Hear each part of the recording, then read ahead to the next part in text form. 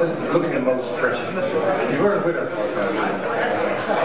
That kind of helps. Yeah. So you need anything? Yeah, what do you do?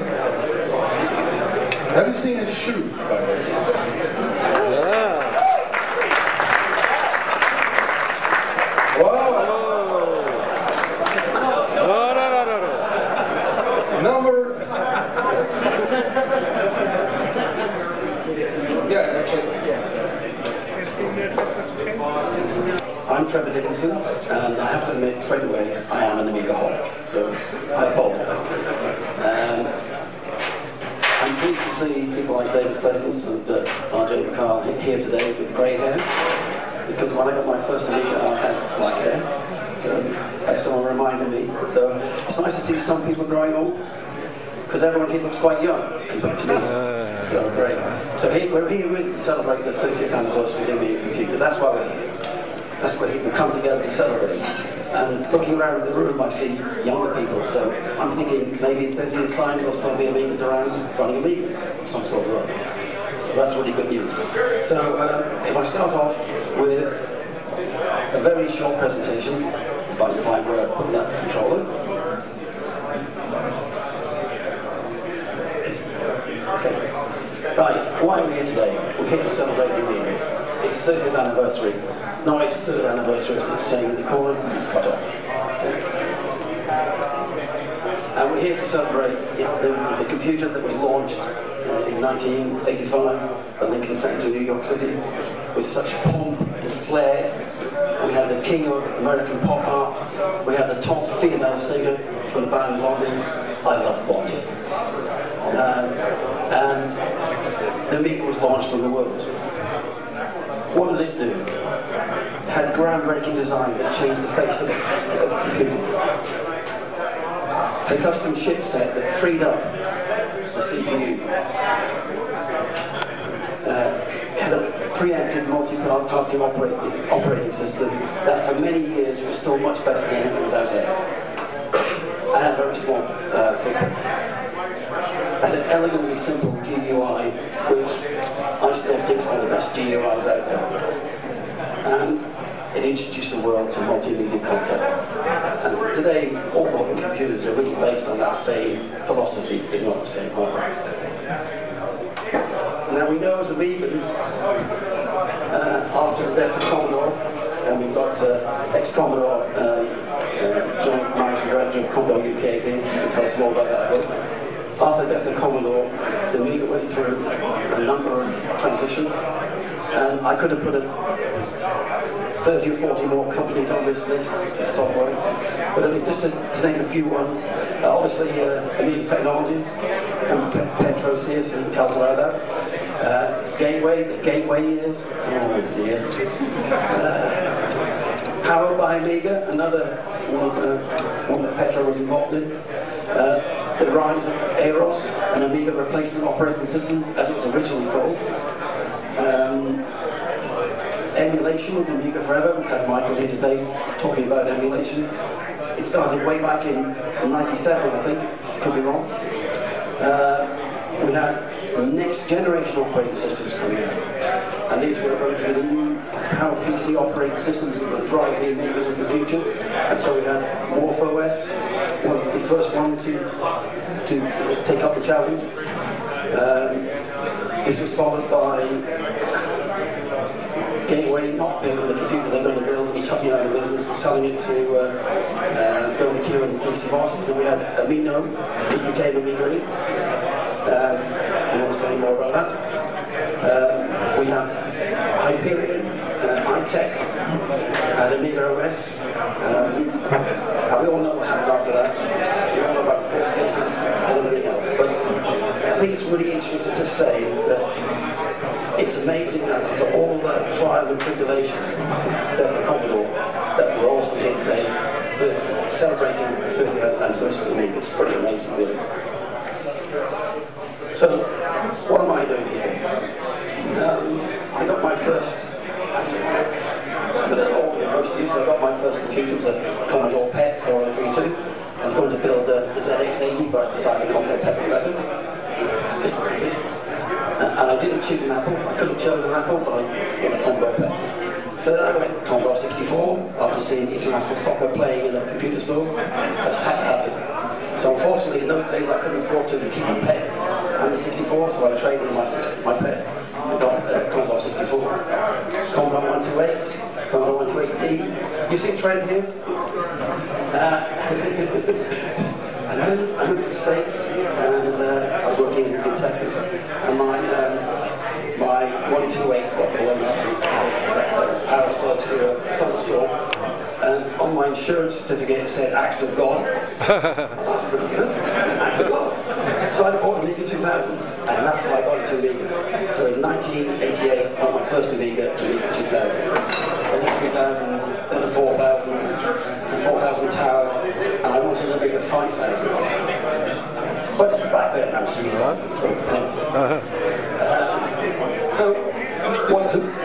I formed a company, I jointly founded a company called A-ON Technology, and we are just Amiga enthusiasts. My co-founder, Matthew Lehman, cut his teeth on Amiga 1200, he's a lot younger than me.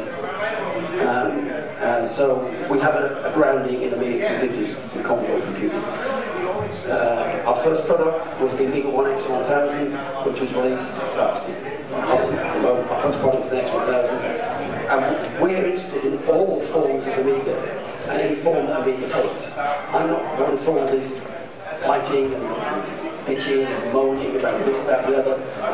We're a small enough group of people, we should all work together for the benefit of the community that still exists. And let's grow the community, because I want to be around in 30 years' time. I won't be, but I hope the community is.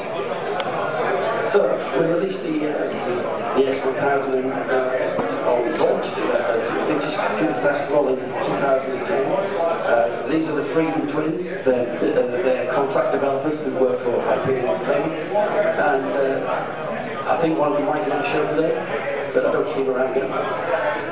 And so this was launched VCF. It was hanging together with chewing gum and string. 24 hours before the show, it wasn't working.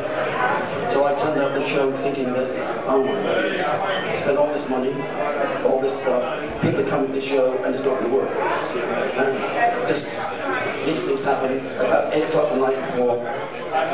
They got to boot to workbench, they got on the Channel Tunnel, Eurostar, came to the UK, brought their boards, put it into a case that we had ready for them, booted it up, and it just about worked. It's very buggy, but you know, over that next 6 months to a year, it really improved. The beta test boards were actually released in the summer of 2011, and by the end of 2011, we had the first contact systems for shipped. And we've had very few returns in terms of repairs. It's proved a very reliable piece of hardware. And the software has improved, the drives have improved over the time. So there's an AmigaOne X1000 running AmigaOS 4.1. Unlike running AmigaOS under emulation, sorry Michael, it's not the same. Whether it's classic Amiga or next-gen Amiga, it doesn't feel like Amiga, it feels like you're running on alien hardware. Running on the real hardware, for me, is the only way to go. Apart from running OS 4.1, up to 5 edition now, it supports about 15 PowerPC Linux distributions, where you can have a Ubuntu Live remix DVD, so you can just put the CD in the drive and run Linux with DVD. It works very well. In 2012, we did a proof of concept design with our developers, our hardware developers, and that's the word viruses and now ultra viruses. The AmigaOne X1000 is built on PA-Semi CPUs. Apple bought PA-Semi, shut down the production line, and the rest. So this time we decided we wanted to select a PowerPC CPU manufacturer that had a long-term plan for supporting their products. So we chose Freestyle, and we designed this little board as a test to see whether or not we can produce a good PowerPC motherboard for the Amiga OS. Primarily the Amiga OS because that was our market.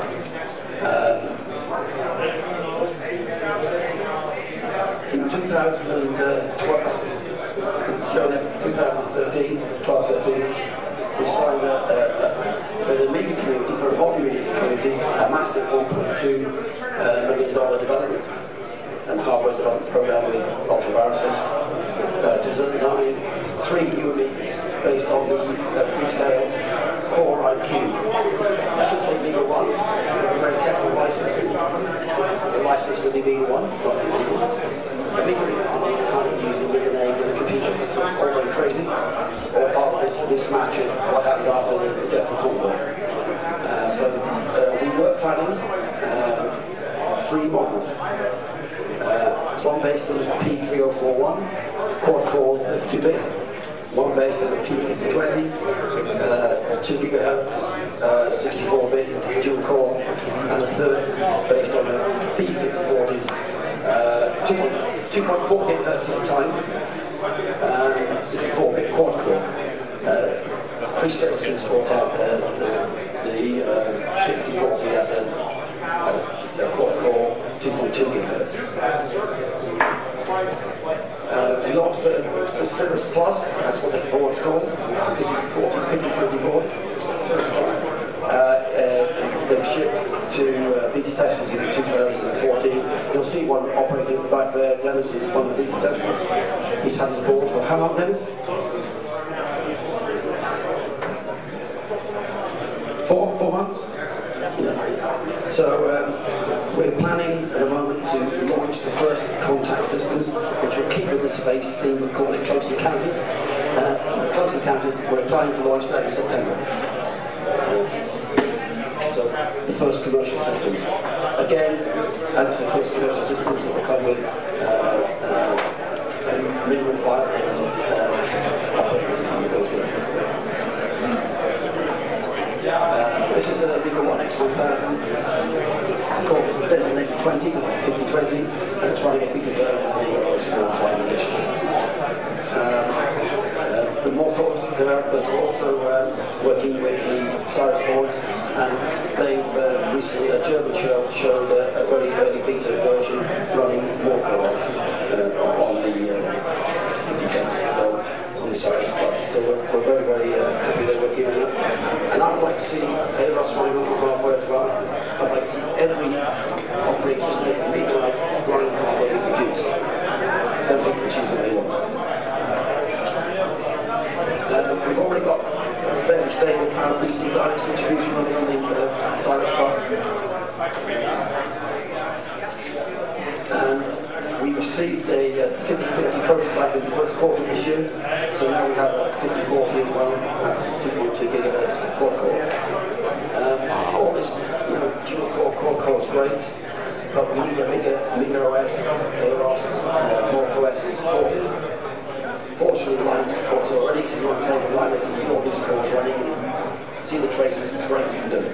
But they really need to be on our operating systems and not on Linux operating systems.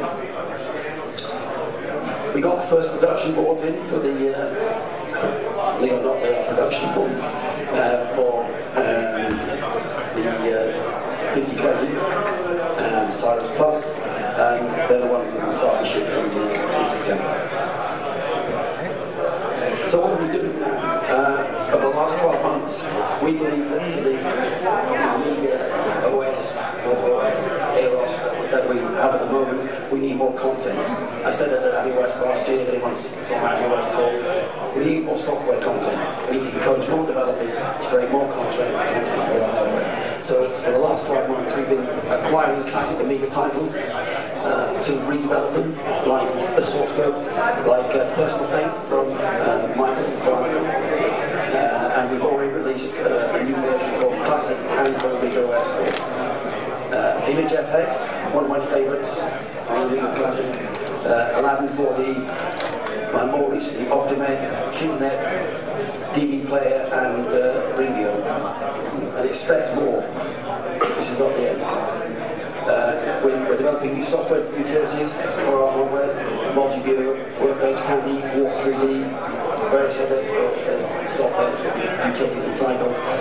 We are trying to make sure that anything we do can be backported to some extent to the Classic, and we'd like to see them running on the other Amiga-like operating systems as well. We've been sponsoring major software porting projects. None of them come to fruition yet, but we'll continue to do that. And we will continue to support AmigaOS and all AmigaOS-inspired software developers.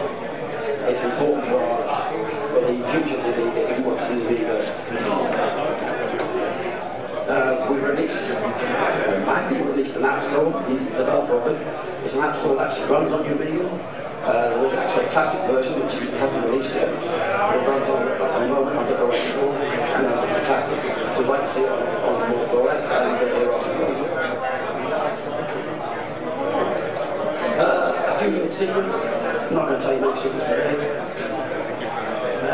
We cancelled the Cyrus Plus project based on the 3401. We couldn't find a price differential between the 3401 and the 5020. It didn't make much sense. So instead, we replaced that with 2 new contracts with viruses for 2 new products. That's what I'm going to say this morning. We're working on more prototype software and utilities and games for AmigaOS and next generation AmigaOS and AmigaOS operating systems. So that's what we're focusing on for this. And we want to see multi-operating system support, and that's what we're working towards. But the reason we're here really is the Amiga. So I want to say happy birthday, Amiga. 30 years old next month. Next month? This month, next month. Here's to the next 30 years. I hope most of you are here to see it. Thank you very much.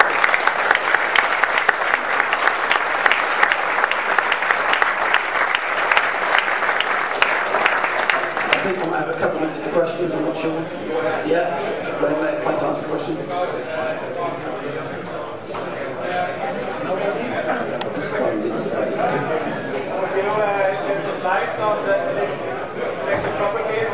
Oh, it's fantastic. Actually, the real man to ask is Michael. Michael's an expert on intellectual property and intellectual property. There he is there. What was the context of the question?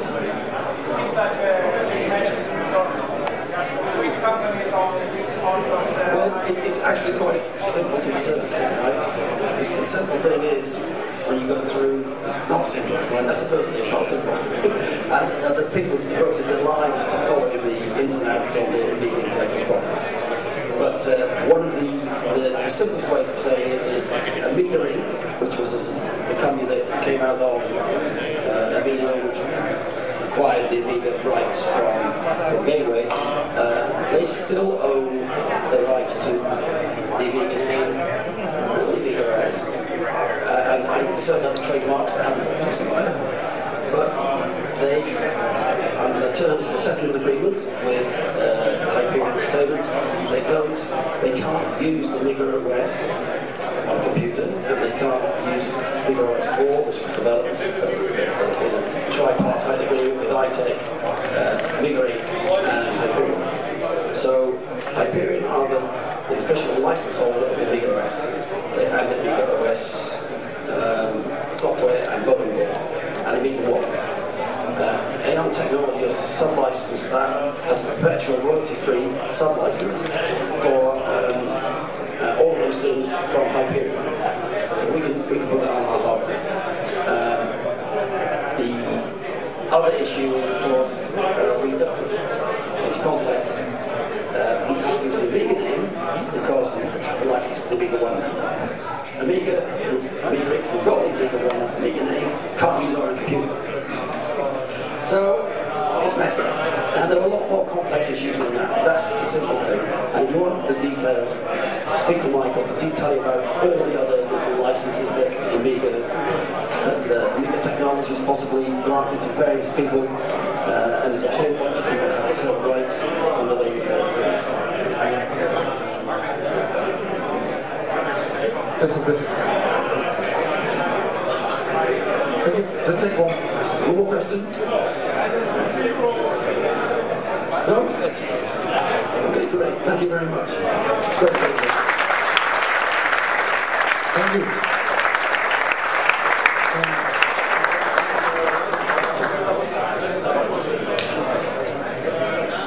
Okay, next up is Mr. David Pleasance. The clue is in the name.